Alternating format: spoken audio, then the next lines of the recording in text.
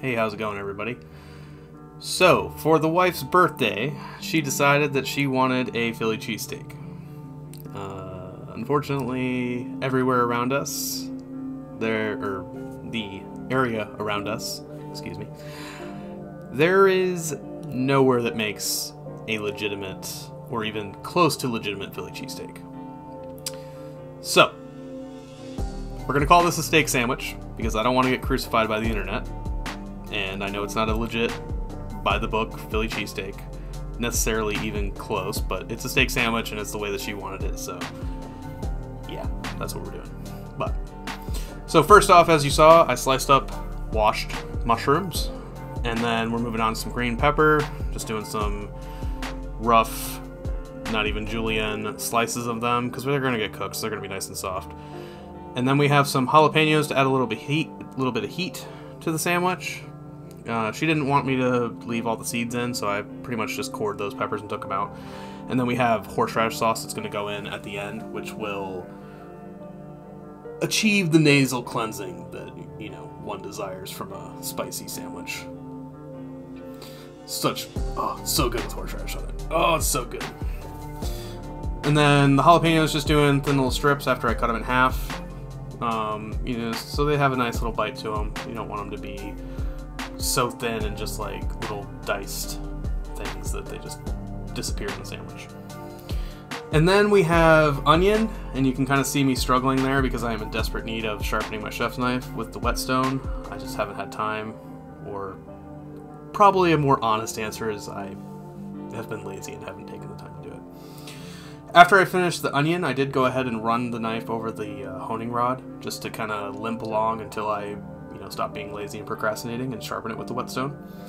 But it still worked pretty well to slice up this steak that had been sitting in the freezer. I just picked this up on sale at Publix.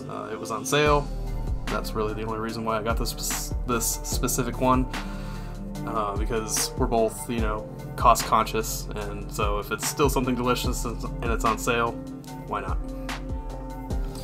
I did the entire time, probably at least half a dozen times during slicing the steak, I reminded her that this right here, hand slicing this steak, as thin as I could reasonably get it without, you know, taking the knife to myself out of frustration, was just pure love. Like, look how thin that is. At some points, it's completely falling apart. That is love. That is birthday, celebration, wife is amazing love right there. Well, yeah, my wife is amazing, so her husband does awesome things. Yeah, that makes sense. Totally makes sense. But anyway, once the steak's all sliced up, we're preheating a big old skillet, throwing those onions, peppers in with some olive oil. I'm just going to start sauteing those down. Again, sped up the footage throughout because you don't really need to see them cooking in slow motion. I don't really see much benefit in that. You get the idea, cook them till they're soft. I did have to pick out a couple little pieces of onion that just didn't visually agree with what I was looking for there, but I think you missed it. And then at some point I added mushrooms in. I don't know why I edited it out, putting the mushrooms into the pan. It happened. It's too late. I can't go back. I don't want to. Yeah, so mushrooms went in, cooked them down, cooked a good amount of the liquid off, put the veggies in a pan in a bowl on the side.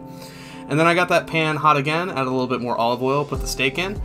And what you'll start to notice is I completely failed on getting the pan hot enough for the amount of steak that was in there. Completely failed. Just wasn't hot enough, and you can see right here, if you have all this liquid that's still sitting in your pan was not hot enough to sear your steak for the amount that you had. It just wasn't. So I kind of just went with it because there's really nothing I could do at this point. I mean, I could have taken the steak out, heated the pan up, but she was hungry. She was growling at me in the background because she was hungry, so it seemed better just to kind of wing it and keep going. So I just went ahead and threw those veggies right on back in there. Just let everything cook together. Make a little sauce, you know, going in there. A little last-minute request, excuse me, from the master herself to put some garlic powder in there. And that acted actually really well to help thicken up that sauce, kind of bind it all together.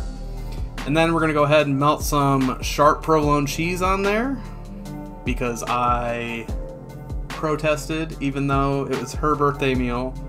I wanted to eat too, so she conceded that we didn't have to do American cheese because, oh my god, I can't do it. American cheese grosses me out. There are people that swear by it. She swears by it. It grosses me out. Can't do it. Can't do it. I don't know. Yep. Nope. Won't do it. Nope. Can't. But melt all that cheese on there. Cook all the remaining juice off. Didn't really have any problems with it sticking at this point because there was a decent amount of liquid down there to cook off. Steamed all the cheese in the process. You know, emulsified it all together. And then look at that beautimous thing on there. And I did a little bit of mayo, some prepared horseradish before the mixture of meat, veg, and cheese went down. But, oh man, it looks so good. Look at that. Look at that. Doesn't that look so freaking good? Man, it looks so good.